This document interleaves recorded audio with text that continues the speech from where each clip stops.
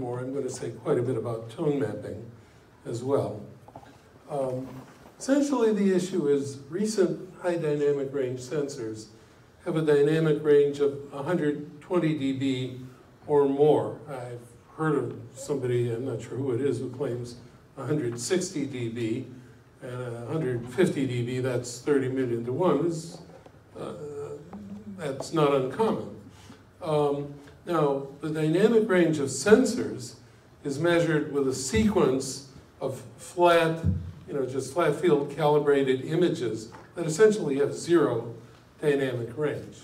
But when we measure dynamic range in cameras, we use typically test charts that have a fairly wide tonal range. In fact, we're working with an image with a significant dynamic range, and these images tend to be fogged by flare light, which is stray light in the image that doesn't come from the point that's being imaged. And that dynamic range is generally much lower than the sensor dynamic range. In fact, flare light, which does dominate camera measurements, can make quite a difference in the dynamic range measurement. And because of this, results can be quite inconsistent, and standards are quite important in order to achieve consistent measurements. Well, I'm going to be discussing a number of issues with conventional dynamic range measurements, things that can make them difficult, particularly in the presence of flare light and also tone mapping.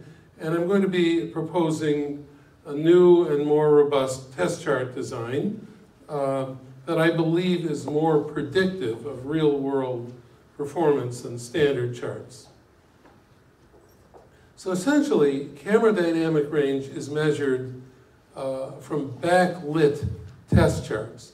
The test charts may have a linear or a circular pattern. The Xyla is a linear chart. Our 36-pack chart is somewhat of a circular arrangement.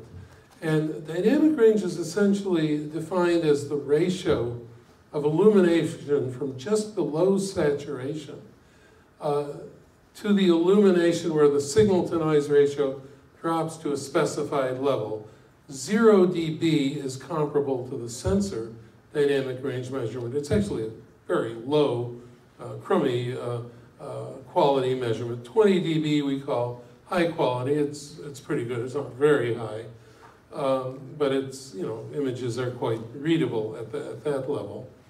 Now, one thing we have noticed, and was partially a motivator for the talk, is many engineers are under pressure to make measurements that approximate the specs from image sensors, 120 dBs or more. And this is a very difficult thing. There are all sorts of problems. We've gotten a lot of complaints, and we've had to deal with difficult customers as a result of this, or rather unhappy customers. And we are trying to tell people camera dynamic range, because of the lens, because of the flare light of the lens, is much lower than sensor dynamic range. Here is a typical picture of a dynamic range measurement, where the upper chart is the tonal response. It's also called the OECF, optoelectric, conversion function, I think. The lower plot is the scene reference signal-to-noise ratio, where we have a number of horizontal bars representing different dynamic range for different quality levels. Just recently, we've added this gray part to our results. If you have dynamic range lower than 0 dB, the image is so bad it's kind of useless, and so we now have this gray background. Now, flare measurements are a little bit different, but as you'll see, they're very similar to dynamic range measurements. Essentially, flare light then is response from light that's fogging the image, and basically it's from light that is not at the point that's being imaged. It could be outside the image, anywhere but what you're actually imaging. And essentially in the ISO 18844 standard, which has become fairly widely used, you have a large white field that extends beyond the frame of the image, and you have a number of light traps. In our case, we have a transmissive chart with Actar black coating that is very, very dark. And the veiling glare for each of these points is the mean value of the dark circle illumination to the mean of the white illumination near the dark circle. And it's kind of a worst case. It's also a difficult number to correlate with dynamic range measurements. But the interesting thing is veiling glare and dynamic range measurements have a very interesting similarity. They're both ratios between light and dark areas. It's just that they represent two extremes of measurement. Typically, dynamic range is measured with small light areas and large dark areas, and the opposite holds true when you're measuring flare light. But they are the same ratio. And flare light, especially with high dynamic range imagers, does tend to dominate camera dynamic range measurements. The ISO 18844 gives you a ratio that would be very low, corresponding to a very poor dynamic range measurement, but it's very difficult to correlate this with real and practical dynamic range measurements. We'll show you a proposed way of doing that a little bit later. Now, there is an interesting artifact that can happen with veiling glare that really is not accounted for at all with the ISO 18844 measurement, and it's known as glare spread. It could be characterized by a glare spread function, but that function is not very unique. It's very roughly an exponential, but that's just a very rough approximation. Essentially, glare and glare spread is fogging from very light areas that decays as you go away from the light area. And that decay function, as I say, is not too well defined. I don't think it's been studied extensively. It's likely to vary over the surface of a lens. Now, what we have here is we have a cross-section taken through the middle of this Xyla chart image, where you can very clearly see the glare spread right next to the lightest patch. It's a little bit harder to tell what's going on with the glare in the darker areas. But down below, we've taken a cross-section, and this cross-section is just below the image. And what you see is just below these light areas, the pixel level gets much higher, and then it decays, and it continues to decay a long distance from the light areas. Well, what this does is it gives you the possibility that if you have a lens that has a very high amount of veiling glare or flare light, there could be a rather long decay. That decay could be mistaken for signal for linear types of dynamic range charts, and you could run into a lens that has very bad veiling glare and actually is giving you better measurements than you should because of this glare spread decay. This is something that is a potential issue. It's a little easier to see in linear charts, but it can also be an issue in circular charts. One thing I should mention about veiling glare, it's a very blunt measurement. It's one part of flare light, whereas if you have point sources and scan it, there are lots of ghost images. Veiling glare is kind of the average fogging caused by flare light. Okay, so this is a potential big problem with any of our charts. Now there's another issue that comes up in measurements. And essentially, whenever high dynamic range scenes are processed for human vision, and this means that they're going to be displayed on monitors that essentially have a limited dynamic range, presumably in normal room type environments, the images usually have to be tone mapped to make features from the darker areas visible. What tone mapping does is it adjusts tones over rather large areas so that the darker tones are brought up, but it's designed so it doesn't adjust very small areas. So it maintains local contrast for small light and dark regions, while generally reducing global contrast, and that has a big effect on dynamic range measurements. And this is an original chart image on the left. The image on the right was done with a MATLAB tone map function. MATLAB actually has 3 functions for tone mapping that we've played with. Now, to look at its effect, first of all, we look at a result for a standard image. What you see is the gamma is 0.42. That's roughly the inverse of what you need for very accurate sRGB or Adobe RGB reproduction. And here we're looking at the scene referenced noise, where we've essentially divided out the slope. And what we find is a low quality dynamic range of 70.1 dB. Now, when we look at the tone mapped image, the gamma is much, much lower. The scale has changed, it's auto scaled. And we also get a considerably lower dynamic range from the tone mapped image.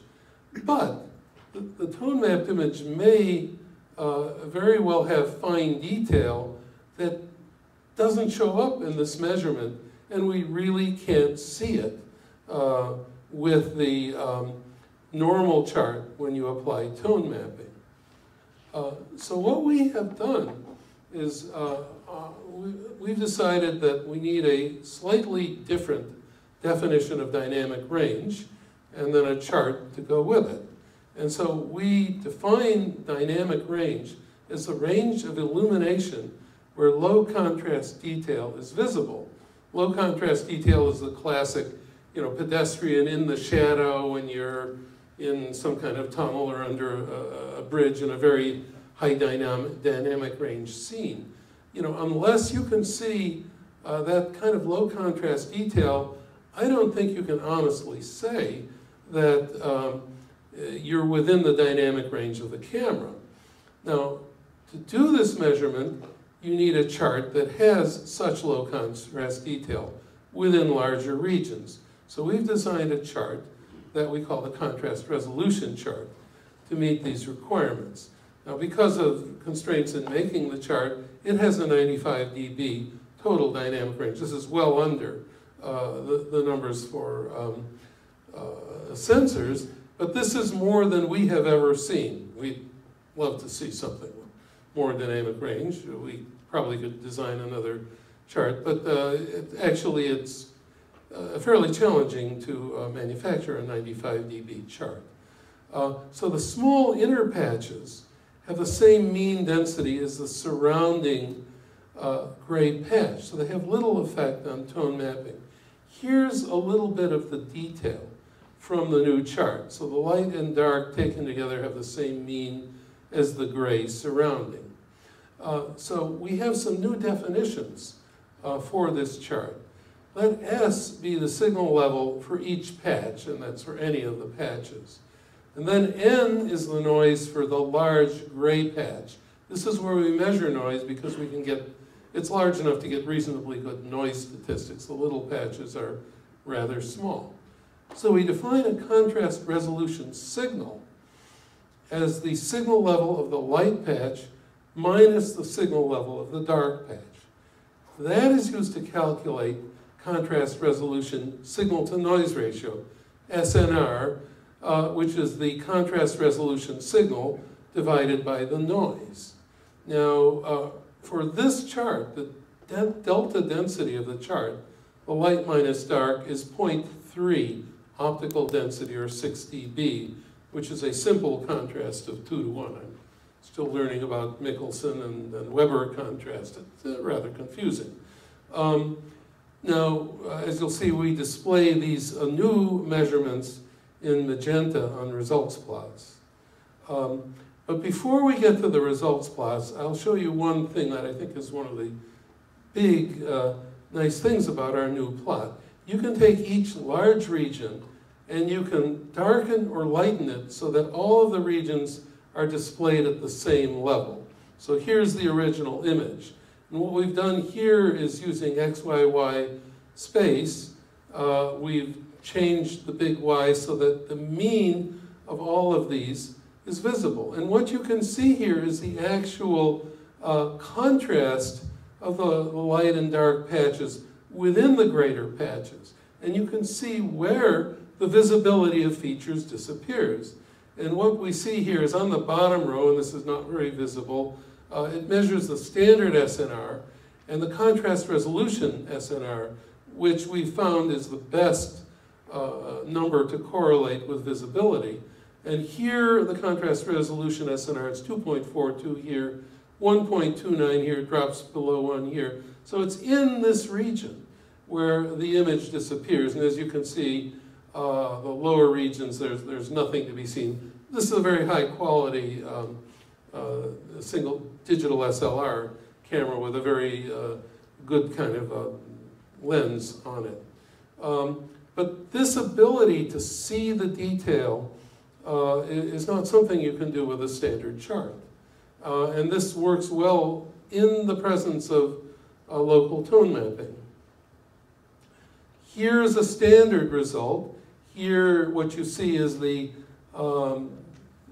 contrast resolution signal is rather somewhat lower than the regular signal. And also the SNR contrast resolution is a bit lower as well. But here, what's interesting is you get the result with a tone mapping applied. Go back to the original. The signal itself is a bit strange. It actually seems to increase. But the signal-to-noise ratio doesn't decrease very much. And this is showing you what the SNR for the real visible fine detail is. So I think this is a much better number than the SNR based on standard charts. Now, this SNR number, 5 minutes, okay, this can be used to define a dynamic range, which is basically the tonal range between saturation and where some specified SNR, contrast resolution SNR, somewhere typically between 0 and 10 dB is reached. And this is a pretty solid measurement that gives you an indication of performance of a system. Now, we can do something interesting involving veiling glare here. This I'll have to be pretty brief with. But you can photograph this chart with a very light surround. Basically, put it in a light box. Don't cover a big light box. Don't cover the outer part. So you have lots of veiling glare. And with this type of measurement, you can look at the reduction in dynamic range caused by veiling glare. And I think it gives you a much more meaningful measurement than the ISO 18844 measurement. So conclusions here, standard dynamic range test charts, simple grayscale step charts, don't work very well for tone measurements, don't give you a direct indication of the visibility of low contrast objects over a wide range of illumination, and are subject to error from flare-related artifacts, which may occasionally improve the measured dynamic range. So we are introducing a new test chart, and we're going to be working on getting it presented to standards organizations, which not only do we think is a better dynamic range measurement, but it can also be used to measure the effect of veiling glare on dynamic range. So we'll be working with the, we're working with the P2020 committee that you heard about earlier. We'll probably be working out equations for different dynamic range for different subject contrasts, and I will be correlating it with the contrast detection probability that Mark Giese presented earlier today. Thank you. Okay.